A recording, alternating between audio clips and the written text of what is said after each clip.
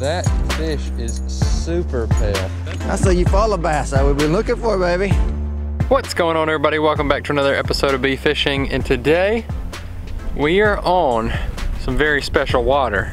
I believe it is Lake Eufaula. I believe it's like a Hawaiian thing, and in Hawaiian I believe it means chocolate milk, because that's all we're seeing right now is chocolate milk. And Chris is telling me that's not how it's pronounced. Where are we at? Eufaula.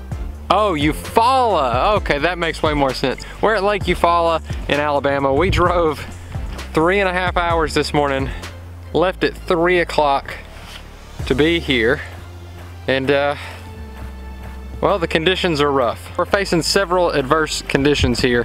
And I'm just gonna go ahead and throw them out there because, well, I'm full of excuses because at the moment, I don't see me catching any fish. Well, number one, this is the clearest water we found all day. We've gone back in a creek and we found this water. It's about 1 foot to 1.5 feet of visibility, which is doable.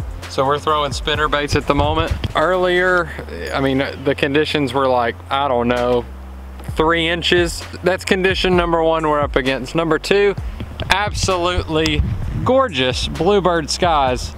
Only problem is that means it's high pressure, and we're about 3 days out from a low pressure system, so that's hurting us a little bit. I could go on and on for days about all the excuses I've got. What about the 25-mile-an-hour wind?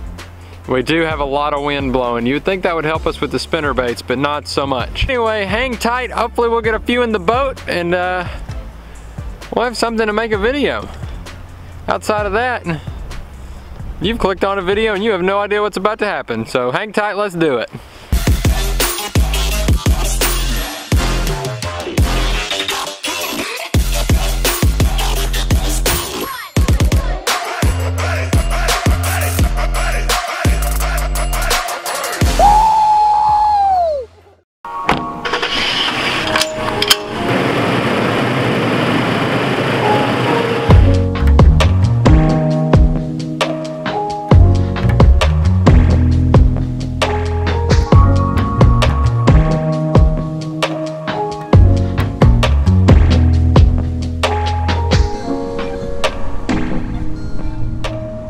Be a tough time today.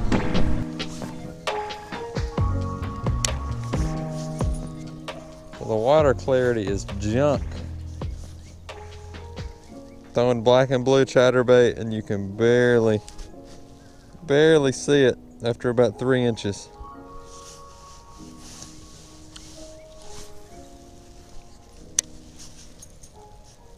You got one?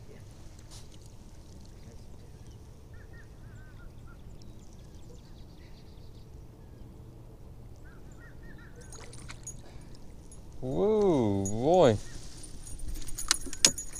Look how pale that fish is. Why is it so white, baby? That fish is super pale. My Lord. Well, throw him in the live well. Spinnerbait may be the way to go. And I left almost every one of mine at home. Whole box. I know. Yeah, it's a good little White spot. Yeah, it looks like a spot. Spot. It is a spot. That thing was great. Did he fight? He didn't look like he was really fighting too hard. Caught that bass on a Jordan Lee setup. Jordan Lee setup. Just rod and reel. Jordan Lee series.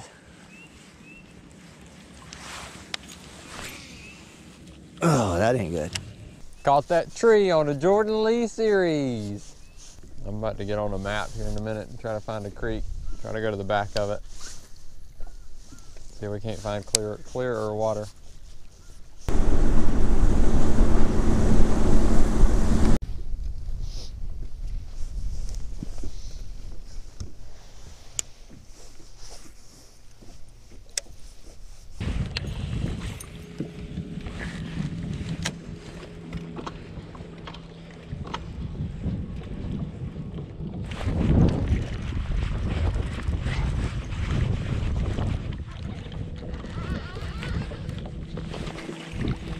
That's a good size one right there, buddy. That's a That's Eufaula bass that we've been looking for, baby.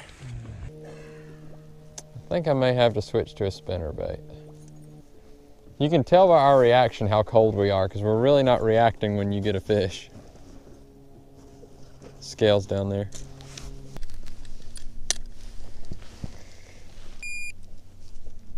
Three. I thought you'd been bigger. All right, I'm gonna switch to a spinnerbait. That's the only thing that is getting bit. So I'm gonna take a quick time out here. I turned it off because I was eating a Pop-Tart. You know, me and Chris are debating on the validity of this Pop-Tart. Right now I need you to get in the comments. This is a cherry Pop-Tart. I say the cherry Pop-Tarts are pretty good. I like them. Worst Pop-Tart flavor ever. No, see, the one I hate the most is strawberry. And I know that's one of the most popular, but I hate strawberry. I like blueberry, cherry. That's pretty much it in the Pop-Tarts. Let me know in the comments if cherry is the absolute worst, because Chris can't stand it. Every time I say the word cherry Pop-Tart, he just, ugh. Fruit flavored is the worst. Clarify, not chocolate, birthday cake, Samoan nut butter Pop-Tart. The fruit flavors, cherry is the worst, is what you're saying? So I think cherry's underrated. We're facing several adverse conditions here. Now I'm just gonna go ahead and throw them out there because, well, I'm full of excuses because at the moment, I don't see me catching any fish. Hold on. Net, please. Oh, he's in trolling motor. Shoot. Game clear. Oh, he's not big. What is that? That is a pike. That is a pickerel. Flipping. My first pickerel. I thought that was a long bass. You wanna hold him? Yeah, I never caught one before. Let's see. Got him? Uh-huh. How about that? Look at that, ladies and gentlemen. PB today. Little chain pickerel. Well, that was something.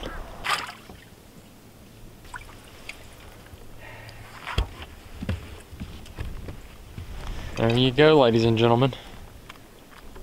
2 fish for the day, a largie and a spot. How about it, Chris? Hey, back on the board. He was ready immediately.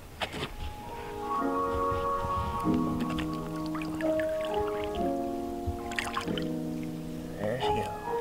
All right, folks, that's gonna do it for this part on the water. Now, me and Chris are gonna get the boat up because we're in a different place. We're gonna start doing this on the channel more, where we go fishing and then we go feasting. We're gonna try to find some local grub here in Eufaula, and maybe we can share a little bit of where we went and how it tasted. So if you're ever in Eufaula, you can sample some of the local cuisine.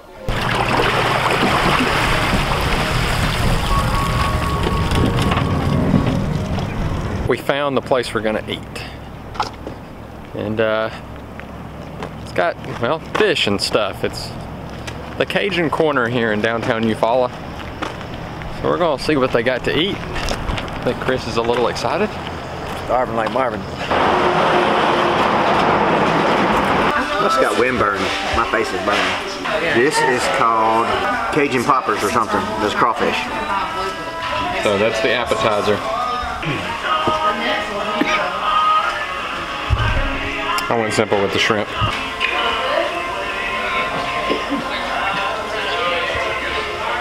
North Shore has shrimp, crawfish, and andouille sausage.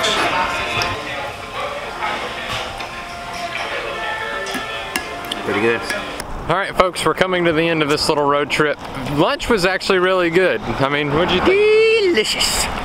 So it was really good. We've got one more visit that we have to pay homage to. Tom Mann. Do what? Tom Mann. Tom Mann, sure, yeah. That guy. Then we're gonna get out of here, we're gonna head back home. All in all, it was a successful trip. Chris got on 3 fish, 3 different species. All scoreable. Spot, largemouth, and chain pickerel.